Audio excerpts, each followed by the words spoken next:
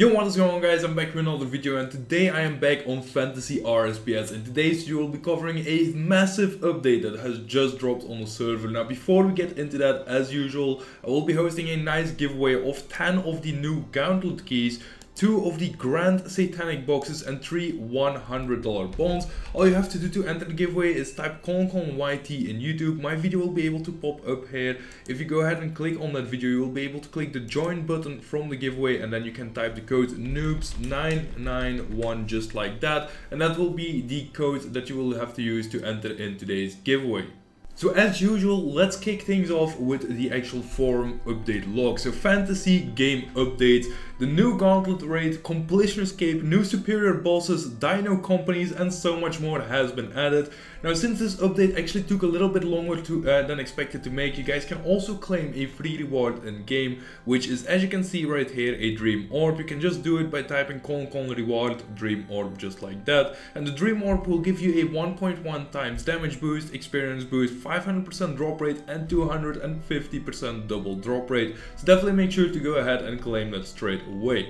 Now, moving on to the superior bosses, the 4 best bosses in the game now have superior versions of them as well.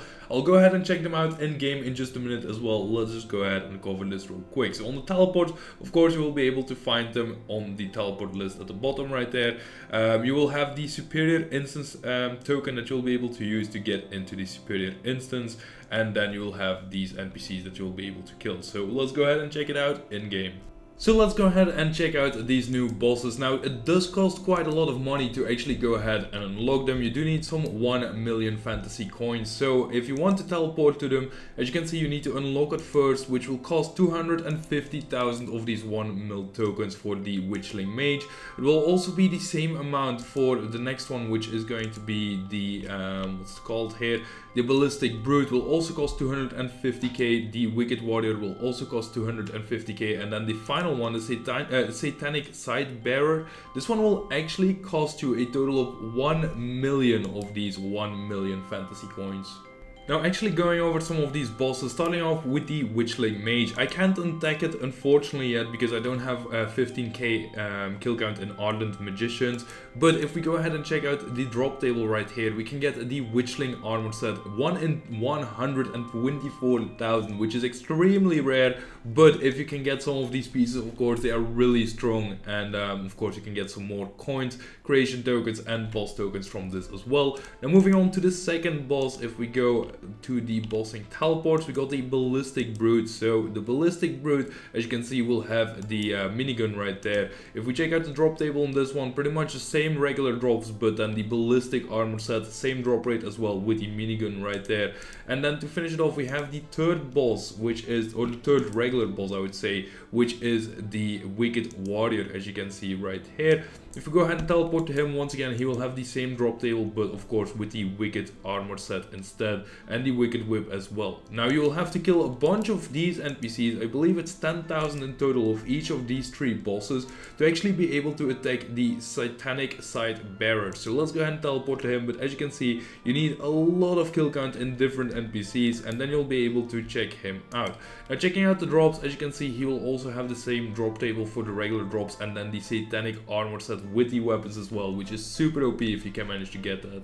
Now, unfortunately, I don't have any instance tokens, so I can't go to the superior bosses themselves, but let's go ahead and move on with the next update. So the completion escape has also been added to the server, which will require 120 in every single stat in game. Now, the equipment bonuses can also be viewed within the items. I'll show that in a second, and it also has a 40% damage in the cosmetic slot, which is very nice. Now, some additional benefits, which you can see from Max at the home area, is that you will get 3 times season pass experience, 3 times trivia points, double Slayer experience, double voting rewards, and double achievement progress as well. So that is absolutely amazing because it will help you achieve all of those goals a lot quicker. Now, I'll go ahead and check that out in just a second. Let's go ahead and check out this as well, the dinosaur companies. These are really interesting in my opinion. Now, the egg is obtained from various shops and offers that you'll be able to get. But as you can see, there are multiple dinosaurs that you'll be able to obtain. Some are more rare than the others, and of course, they will be better the more rare they are. Now, these will actually be shoulder pads, as you can see from this gift right here. So these can be put on your shoulder with some additional benefits, which I'll check out right now. Now if we go into the capes in column items and we scroll all the way down, we will be able to find the completionist cape right here. Now the first thing that I found really interesting is the drop rate has 10,000% drop rate, which is insane. It also has plus 431 million stats for melee bonus, which is absolutely amazing. 0.6 seconds attack speed. I don't think the attack speed and the hit amount do anything with the completionist cape, as it's a cape slot, but having a 10,000% drop rate and all of that damage, that is absolutely insane. Also you have the alpha completionist cape, which is even more insane, as you can see right there. Now moving on, well, let's go ahead and talk about some of the companions. In this tab right here, I have 20 of these dinosaur companion eggs, which you can open up to get some of the dinosaurs. Now as you can see, you can hatch it just like that and you'll get this nice little animation. Your egg is hatching and then you'll see which pet you'll be able to get. I think this is absolutely amazing, by the way. It looks so cool. It's like a mystery box opening, but a lot cooler. And I just got myself the cyan dinosaur. I actually want to check out which ones are the most rare ones. So the dinosaur companion egg. As you can see, cyan dinosaur 1 in 1, so it's the most common one. We want to get the rainbow, the purple, or the epic versions rather. It's purple and cyan here as well, and then we got gold and the rainbow. So that's what we want. 1 in 200 chance. Will we get it in 20x? Probably not, but you never know if we do get lucky. Can you quick open these? You can, but I'm not going to do that for just now. Let's go ahead and open up another one here. Hatch, and please give me that rainbow dragon, or dinosaur rather. We got a green one, once again a common one. I'm gonna open up 5 just like this, and then we'll move on to open all of them to hopefully get one really sick dinosaur. That would be dope. The white dinosaur, also a regular one. I still believe this animation is freaking sick. I have never seen something like this in RSPS, which is beautiful. Another white dinosaur. Come on, let's hatch this one as well. And after this, we're also going to look to the stats of these dinosaurs real quick. And let's see, another cyan dinosaur. I'm going to quick open these 15 remaining ones. And did we get ourselves any epics? That's purple, purple, magenta, purple, green, white, cyan. We got more magentas, but they're all regular. I don't have any epic ones, unfortunately. Anyways, let's go ahead and check out items just like that, and let's go to the new companion section right here. Or it's not actually new, but check out the new dinosaurs. So let's have a look here. Purple dinosaur has a 500% drop rate bonus, which is not too bad, and 10% damage increase. The epic one here is double of that almost, with the damage increase of 15% and the 1000% drop rate. Let's have a look here, a bit down. We should be able to find some more. So the epic version is the same. I believe all epics and all regular ones will be the same. And then we need to find the rainbow one as well. I don't believe it's in here unless I missed it, but the rainbow one is probably going to be absolutely crazy. Now next up, we got the voting spin wheel that has been added to the server as well. Now voting on Rune Locust will reward you with 1 spin wheel reward. You'll be able to try your luck towards some super OP items that you'll be able to get. Of course, these chances are very rare, but if you do manage to get lucky enough to get one of those, that's absolutely amazing. I'll open up a few of those in game in a second. As you can see, they also have added the spin wheel right there. Now the super OP item that you can get is the entangled bow, and it looks absolutely amazing, as you can see. Now here we have the voting wheel in game. As you can see, you can click start on there and then you can consume your voting wheels that you have. Now as you can see, you will have a chance of getting some of these items. I'm gonna just spin it real quick and we'll open up 5 of those in total, and we'll probably get the bow because we are YouTuber RNG and all that good stuff. So let's go ahead and stop right there. That was a bait and a half. I actually thought for a split second that I managed to get that bow on the first ever spin that I do. Anyways, let's move it on. We got 4 more, actually 3 more after this. As you can see, we just got ourselves 30 minor satanic boxes. $100 bond on the first one as well, by the way, is not a bad reward. I wasn't talking about it because I was so staggered that I didn't get the bow there. Also 500 evolution goodie bags, also a really nice reward. 500 bags that you can open up for free. 30 more of those mystery boxes, and to finish it off, let's see if we can get a bow on this one. And I believe we're gonna get 100,000 creation tokens. That's actually a really good reward as well. So definitely make sure to go ahead and vote straight away so you can also open up these voting wheels. Now I do actually have the entangled bow in my inventory, as you can see right there. It has a nice little effect on it as well, and it looks really cool. Of course, this ghost is in the way, which is also a new update, which I'll go ahead and cover in a second. But as you can see, the bow is right there. Let's go ahead and check out the stats. And I believe the stats are already combined with my armor, so it's not going to be accurate. Let's go ahead and check items and see if it's already on there. So weapons, and then we should be able to do range style here as well. And let's have a look. If we scroll down all the way to the bottom, entangled bow, 8.5k drop rate bonus and 951 million range bonus. That is insane. Now, staying in the spirits of voting, the vote streak loot also got a nice little buff. You can also get these voting spin wheels in the vote streak as well now. And also the vote NPC follower. You probably have seen it already throughout today's video that this ghost has been following me, shouting that I should be voting. Now, this NPC will bug you until you vote, which is just highly motivating you to go ahead and vote for the server, which does help out the server a lot so it can grow and get more players attracted to it. Now, we are noticing that at least 50% of the players do not vote while they are in game, and hopefully this will help out with that so you guys can get some more votes helping towards the server grow. Now, this is extremely important, as is mentioned right here as well. Once you go ahead and vote from the ghost, he will go away. So I just went ahead and voted, so let's go ahead and claim our vote rewards. As you can see, we just got ourselves another one of these spinning wheels. We can enter the lottery here as well, but that's not what we want to do. As you can see, the ghost is now completely gone, which is super nice. And I will spin another wheel to see if we can get the bow this time around, which would be really sick, but of course that ain't gonna happen. Now, moving on, we got the Cape of Raiding. Now, bear with me, guys. I know this update is or this video is already taking quite a long time, but we still got a lot of things to go. This update is absolutely massive. Now, the Cape of Raiding will give you double raid keys from every single raid. You will get better bonus than the Trinity Eye Cape, and then also double Season Pass experience when completing raids, which is beautiful. Now, speaking of the Season Pass 5 has been released. Of course, you will have a regular free version and a premium version as well. Now, the final tier reward is the Season Pass Zone Teleport, which will be able to teleport you to this Mysterio area. And the Mysterio set, which is a cosmetic set, which will do 25 damage increase per piece in the cosmetic slot. So that's something that I'll be equipping real quick. Now, it will also dissolve into $250 worth of bonds per piece if you want to go ahead and increase your total donated amount.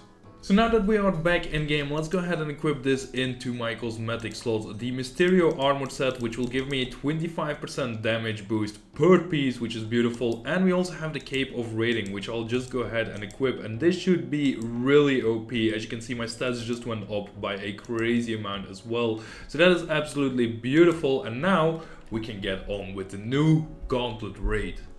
So starting off for the Gauntlet raid, we got the new items, the Gauntlet Shield, which is the new best in slot shield that can be obtained from the Gauntlet raid, of course. Moving on, we got the Gauntlet Shaft, which is a new special attack weapon. Now, this weapon will have all the benefits that you would have from the special attack weapon from the Dicelos raid, but it is actually better. The one-hit bonus from the special attack will actually last 60 seconds instead of the 30 seconds from the other raid. Now, the drop rate of this item and the double drop rate bonuses will also last for all the kills made within 15 seconds after activating your special attack, which is beautiful. Now, the Gauntlet Orb, as you can see right here, this will double your Gauntlet Dust from the Gauntlet Zone monsters, which is always really nice because that will mean that your grinds are going by faster. Now, you also have some accessories right here, as you can see. These are the new best in slot accessories, obtained from the Gauntlet Zone, of course. The Gauntlet Eye can also be obtained from the Nightmare Zone, the Supreme Chest, or the Gauntlet Raid itself. Now, regular Gauntlet can also be created in Tier 19 creation, which I'll check out in just a minute. Now, before we go over the armors and the weapons and all that good stuff, let's actually check out the raid itself. The Gauntlet raid can be started after unlocking it with the creation in Tier 19. So it's very important that you have a high creation level and that you will be able to unlock it. I already did this, luckily for me. Now, as you can see, it will take quite a lot of supplies. I'll check it out in game in a second as well. Now, you'll be teleported to this lobby after you unlocked it, and in here you'll start, or you will be able to start the actual raid. Phase 1 is just a regular boss kill, nothing too difficult, get through with it, easy enough. Phase 2, he will actually switch his prayers ever so often, so you will have to take multiple combat styles, so you'll be able to encounter those prayer switches. Now in phase 3 you must stand in the green square to be able to attack him. If you do not stand in the green square, he'll be able to heal and he is unattackable, which means that you'll have to pretty much reset that phase. Now in phase 4, as you can see, this will have the mechanics of phase 3 and phase 2 combined in one. So you'll have to stand in the green square, plus you will have to do 2 combat styles, so ranged and magic would be preferred, because then you can still stay away from the boss, staying in the green square as well. Now I'll go ahead and do some of those raids in a minute, and hopefully you'll be able to smash through them. Now the chest loot, as you can see, completing each raid will give you a gauntlet key and of course some experience. In the Nightmare Zone shop there is a scroll that will give you double keys if you want to as well, and the cape of raiding will also give you double keys. Luckily for me, I do have that cape on, so let's do a raid and get 2 keys from that. So we're gonna start the raid any minute now. I'm gonna join a party together with Bugs and with Doc. They will carry my ass because I'm a big noob and my stats are still quite low. However, I do have like best in slot gear, which is really sick. Anyways, let's go ahead and check out the party. Currently we're with 3 people. I'm just gonna wait until they start and I'll be back to check out the mechanics of the actual bosses. Alright, here we go. First wave. As you can see, people are doing a shitload of damage, a lot more than what I'm doing, which is actually insane. We're with more people than I expected, 6 people in total I believe. Now phase 1 has already been done, just like that, super easy. That was the easiest phase as well. This one is where he will be doing prayer switches. I'm attacking with range right now, but I do have a staff in my inventory for if he protects from range, so I can swap to magic.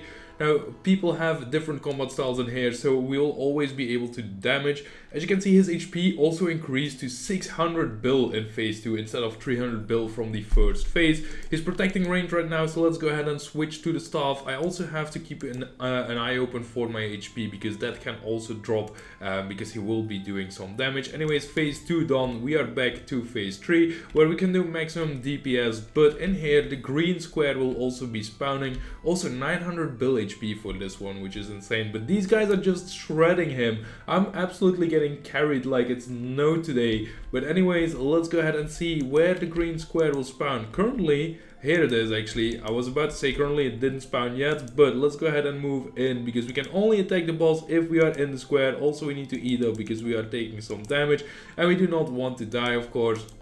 Now as you can see, the third phase should almost be done, and let's move on to the final phase, which is phase 4, and here we will have the green square together with the prayer switches. So as you can see, we will have to move on to the green square all the way in the back right there. Meanwhile, he will be doing damage to us as well, so I do have to keep an eye open for that. Currently he isn't praying, which means we can just max out with a range, which is my best DPS so far. But if he does start praying, we will have to switch to magic, and the green square just keeps moving, which is really annoying because you will have to keep an eye open for that, and sometimes it goes by before you're even in the square. So like right now it's just absolutely trolling us, and now we can finally attack it back, but we are out of the square again. This is such a troll boss. As you can see, the green square just keeps switching up. But anyways, ooh, let me eat up. I was almost dead right there. I should keep an eye open to my HP a little bit more. We still have 800 bill HP to go. It had 1.2 trillion HP in total, which is a lot of HP to down, but with these guys that shouldn't be an issue at all. We should be able to finish it off here in the next minute or something, if we can get this green square to actually stay here for a little while, please. God damn, this square is the most annoying thing ever, but of course it is part of the mechanics. It wouldn't be fun if it was too easy either.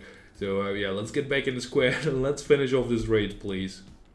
But here we go, we should be able to finish off the raid. He should be dead, and that means that we will get ourselves 2 of the gauntlet keys right there, which is absolutely beautiful. So let's go ahead and open some of those. Now before we actually get into that, let's go ahead and check out creation once again, because I forgot to cover this before we got into the actual raid. So if we go to tier 19, right here you'll be able to unlock the gauntlet raid token. As you can see right there, it will cost you an energetic staff, you'll have a doom sword, you will have the elemental bow, 20,000 Dicellos dust from the previous raid, 1 million of these 1 million fantasy coins, and then 5 million of these creation tokens. So it's quite a lot of items that are required to unlock this actual raid, but of course if you do it, it will be unlocked forever.